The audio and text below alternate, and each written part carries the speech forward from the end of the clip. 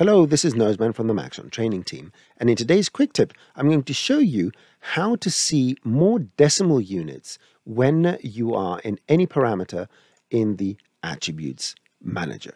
So I'm going to go to my position X here, and I'm going to type 0.000 and 1.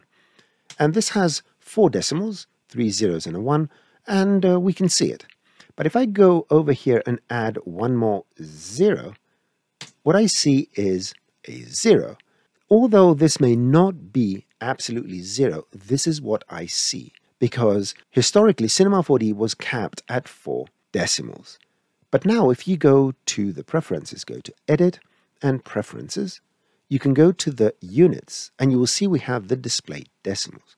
And you can actually see up to 14 decimals. And look at that, immediately we can see that decimal. If I make this smaller, 2, 3, 4, 5, now we see that, and we can go all the way up to 14. So especially if you are making scenes that have very small objects and are in very small scales, this is going to be extremely effective so that you know exactly what the value is.